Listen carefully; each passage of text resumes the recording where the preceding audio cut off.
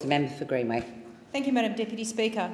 Good, sufficient local infrastructure has never been more important for local jobs, for health and for our quality of life.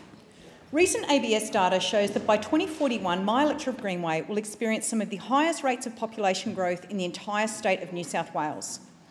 We will experience a population increase of, for example, 72% growth in Blacktown, 65% growth in Acacia Gardens, and a 318% growth in Riverstone, to name but a few suburbs. But with this population growth comes growing pains if we don't have sufficient infrastructure. Sue Hunter from the Riverstone Schofields Chamber of Commerce has reached out to me saying, "We are bursting at the seams and without a plan, we are in serious trouble.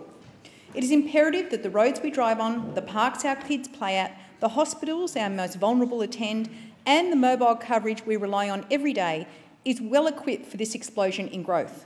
That's why I'm dedicated to ensuring that we have the Rouse Hill Hospital emergency ward we need and deserve, to provide local job opportunities through the relocation of the SBS to Western Sydney, to providing better mobile coverage infrastructure locally, like in our local suburb, the Ponds, to plan for TAFE, where we will skill up our local apprentices and employ local people to build this critical infrastructure.